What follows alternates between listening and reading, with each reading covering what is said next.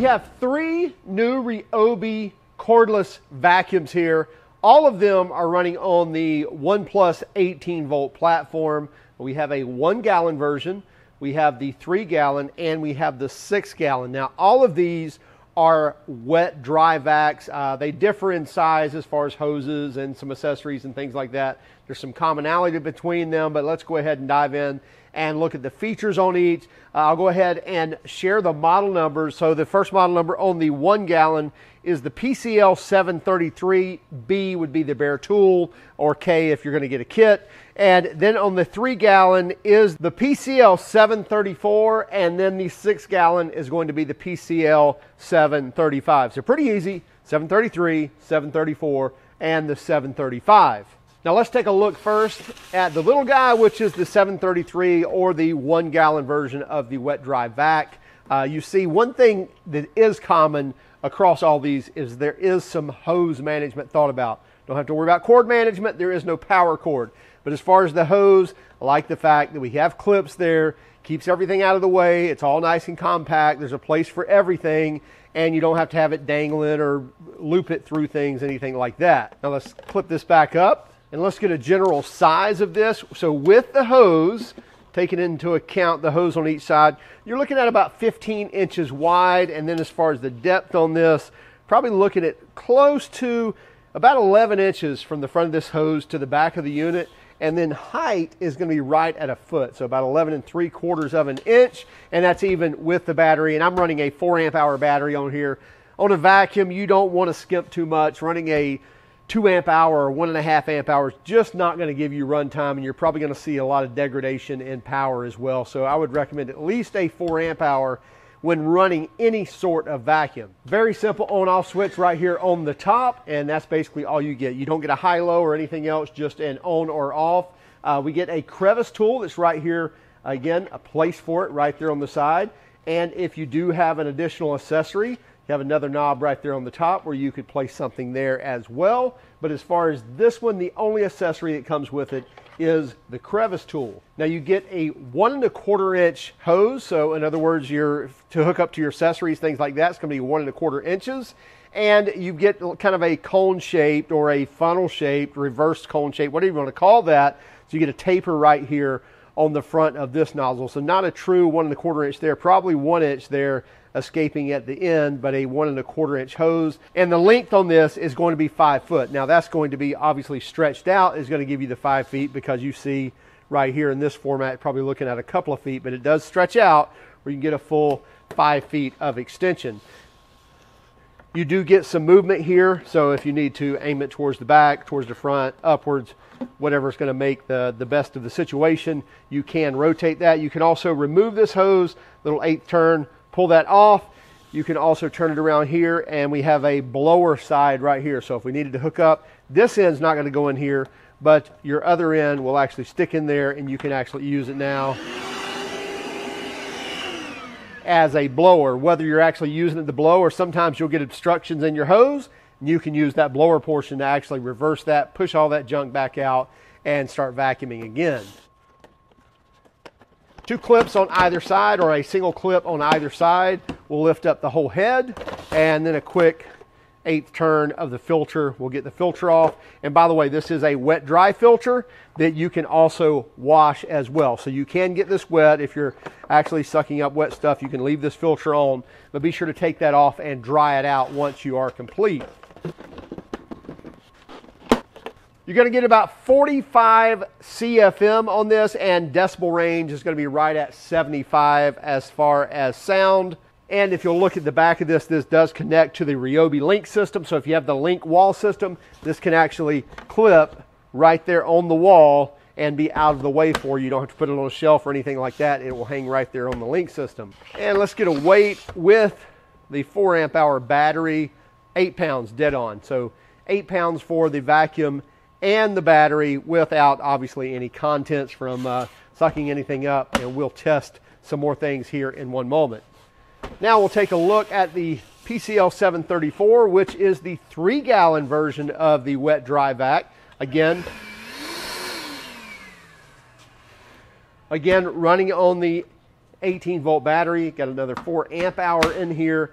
And you'll notice right away hose management on this, so there's no hoses dangling anywhere. In fact, a little better than the smaller 1 gallon version, so it tucks away right up here behind the handle, so the handle kind of closes in on it as well, keeping that out of the way. So I like to see that.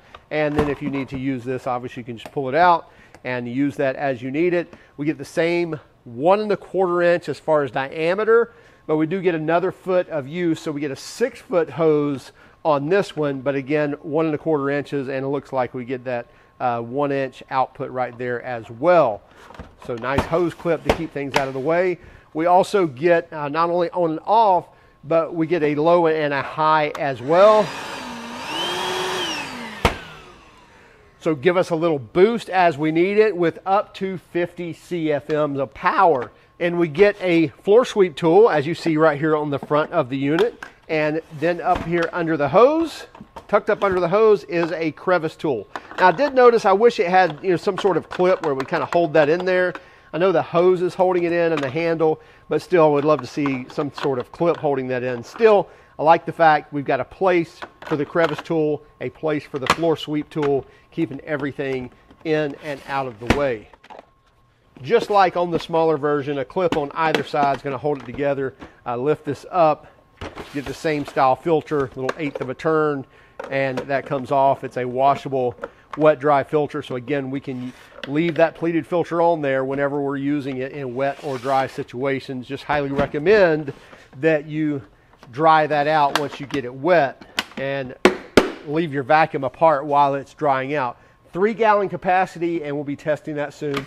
And just like on the 1 gallon, although a little bit different, the link system is here on the bottom with a locking system. You see we have a button right there where it actually unlocks the blade. So this blade system is actually going to lock on the top of one of the link storage containers, or you can lock it into the grid system on the wall as well. Now just an idea of measurement on this. So width wise, right at 18 inches, and height, you're looking at right 11 inches tall, even with the battery. And then width here is going to be about 10.5 inches. So in some aspects, smaller than the 1 gallon, but of course just a little bit wider, a little bit more power, and a lot more capacity. And by the way, you also get an additional place up here to store another accessory if you need to.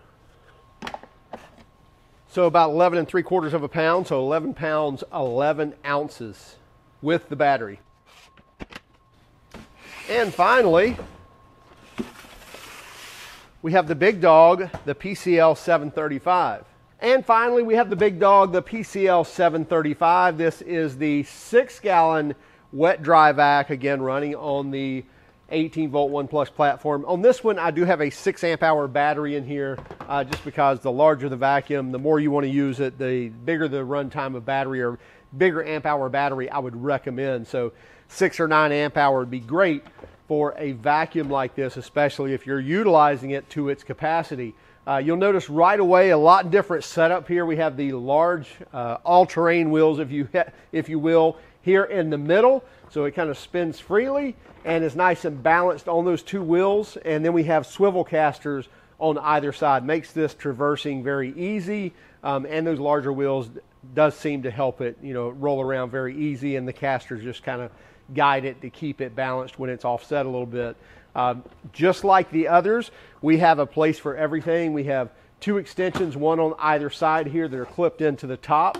And then we have a hose that actually goes around on the top of the machine as well. And this is a larger 1 7/8 inch hose, and I believe the length on that is 7 feet. So we get a 7-foot 1 7/8 inch hose, and then the additional accessories like the floor sweep and like the crevice tool sit right in here in these elastic bands here on the end of the tool, or the end of the vacuum. And we have a space for 2 more things. Whether we want to put these extensions there, we could do that, or we could put additional hose accessory attachments there on the end as well. Up on the top, we get a high-low, so we don't just have a power on or off. We have low, and we have Then we have high, actually boosting up that CFM up to a possible of 80 CFM at about 66 decibels. As we mentioned, up to 6-gallon capacity on this, and we will test that to see what type of fluid capacity we actually get out of this. Now we can see here we're running a much larger canister filter, pleated filter on this one. And again, it should be washable and usable wet. On this one also, you're just going to get the inside here about a quarter turn, and that's going to then slide off. And then we can pull this cap off if we need to as well. Clean out our filter as we need it, put it back on, and put the cap back on, and we're good to go. So again, find the groove, and then about a quarter turn, and that locks into place. So no threading it on, just find the groove, quarter turn, we're locked in and ready to go. All right, here we are to the really scientific portion of our test where we have a floor mat from a vehicle, and just, I know what looks like, did we just sweep the shop floor and dump it on this floor mat? Well, yes, that's exactly what we did. So real life scenario, right? You're tracking stuff in your vehicle all the time. So is the 1 gallon a good idea for typical automotive cleanup as far as carpets go? Well, let's find out. I think the best tool is probably what we have.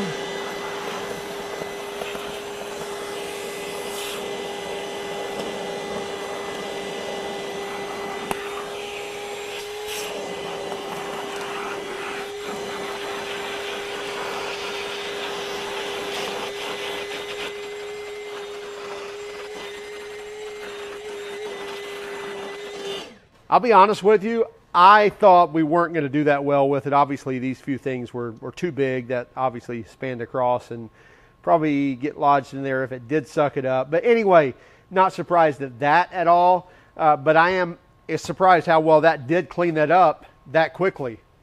Let me borrow the tool from over here.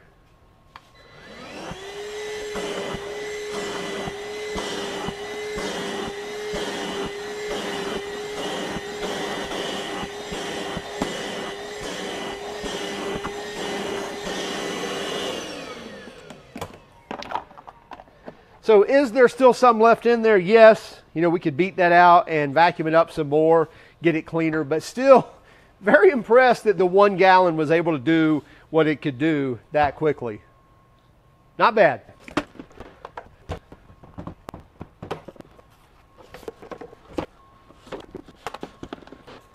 And now let's try out the 3 gallon. Pretty much the same performance numbers, a little bit different, a little bit of a boost here, I think by like 5 CFM. And we'll go ahead and use the floor tool here. And you know what? Nope, we're going to use just this to vacuum up the most, and then we'll use the floor sweep. And we'll do it on high.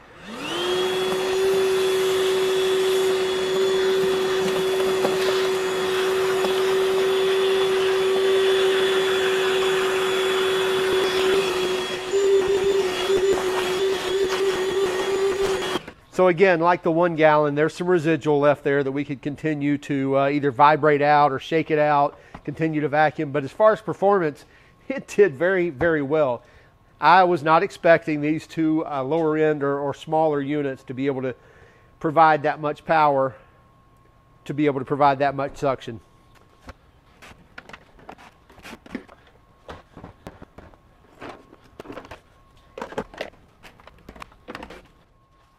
Okay, we'll get our hose off, and then here on the front is where our suction is.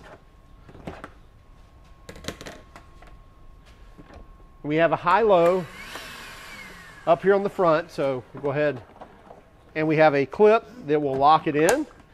So it's locked in, so we can pull this around without it coming free. And we're going to use our floor tool here in just a moment. So I'll turn it on high. And that is not the case. So that is not the suction side where the switch is. So now we have created a huge mess. And understand that depending on where you position the power head is going to determine which side your suction is on.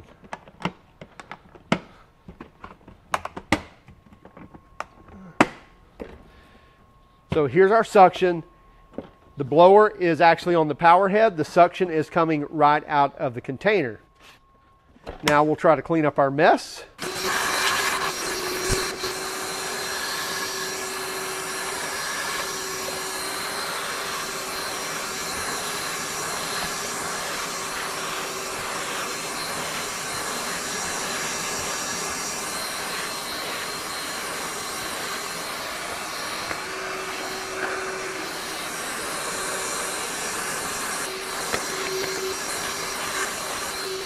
Okay, after cleaning up our mess, great job, obviously with the larger hose capacity, with the more power from the actual more powerful vacuum.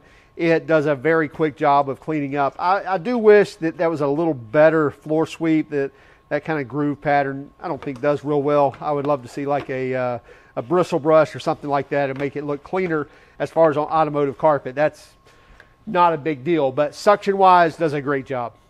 Okay, now let's do a wet test or a water test. So we got a 5-gallon bucket, pretty much full of water, 1 gallon wet dry vac. Obviously, it's not going to pull up that entire 5 gallons. And what's going to happen? Is it going to shut off, or is it going to just start spewing water everywhere? Well, let's find out. And if you're wondering how we're going to measure, we can do that by weight, right? I believe a gallon of water is 8.34 pounds. And so we can put our vacuum on here. So we're still right at 8 pounds, and then we'll zero out. So now we're net zero. Okay, it's pretty much stopped. It's not sucking anymore. So I'm just going to turn it off. Let it rest. And I don't believe we got anywhere near a gallon, because a gallon would be 8 pounds. Oh, wait a second. That looks like we got more than a gallon. Now let's put our hose back on here. 12 pounds, 5.5 ounces. I'm not sure how we got a gallon and a half of water in there, but let's actually see. So we should zero back out once we pour this back in, less the water weight in that filter that we're going to lose.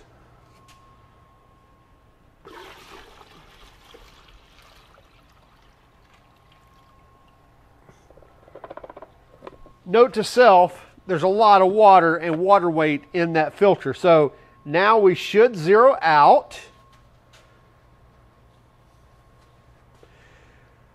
So it looks like we're weighing about 6 ounces heavier. Still, the fact is that if water weighs 8.34 pounds, then we had about a gallon and a half of water in here, because we had right at 12 pounds. So 8 and 4 is 12, so a gallon and a half. So we went above and beyond a gallon of water.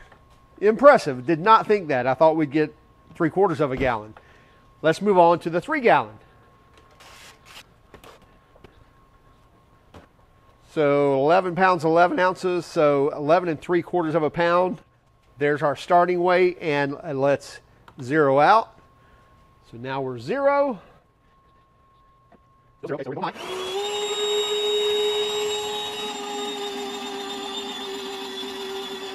Pretty much stopped sucking, so we'll stop it right there. Looks like 21 pounds, 3 ounces, not quite 3 gallons. So this is where I thought we'd be. 2.5 gallons, 2 3/4 gallons, something like that. 3 gallons at 8 pounds would be 24 pounds. 8 and 8, 16, another 8 is 24. So we're not quite there. We're about 3 pounds off. So not quite half a gallon. So we're more than 2.5 gallons. So not bad, not bad at all. Again, a lot of times I think you're short on capacity on some of these wet dries, a lot more than that. But that's where I expected the 1 gallon to be, not to be over a gallon. So now we're zeroed out on the 6 gallon, and just let's think about this for a moment. So 6 gallons should bring us to about 48 pounds. We have a 75 pound capacity. Should not be a problem there. So again, 8.34, so 8 times 6 is going to be 48, and then another 0.3 times 6, so another 1.8 pounds. So right at 50 pounds would be 6 gallons. Let's see if we get there. We'll go as fast as we can, so we'll go on high.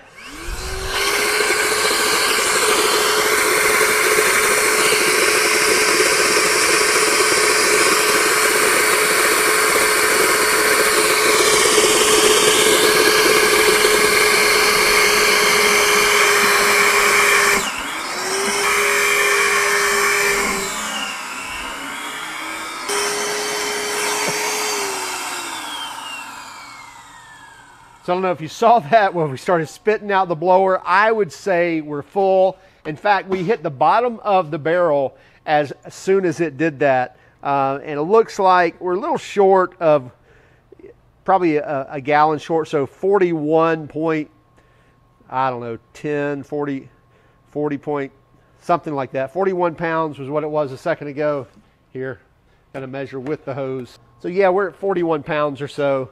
So we're still over 5 gallons of capacity on this 6 gallon. Probably could have pulled in a little bit more. Still a good amount on a 6 gallon vacuum to be able to pull over 5 gallons. Well, performance wise, we were impressed by all three. We really were. We did not think we would get the performance we got out of any of these, either in the dry vacuuming or even in the wet capacity. So kudos to RYOBI for that. Obviously not stellar performances across the board on everything, but just better performance than what we anticipated. Prices wise, and let me remark on that, meaning, could you clean up a vehicle with the 1 gallon? Yes, you could. Would it do a better job with the 6 gallon? Yes, we just got more power here and a little bit more power here. Probably just because we have a high-low switch on this one. I bet the head unit is probably a lot the same, especially since we're running the same filter on these two. Regardless, you are getting a little step up in performance in the 3 gallon, but very good job of cleanup on all three. Pricing, you're looking at $79 for the bare tool for the 1 gallon unit.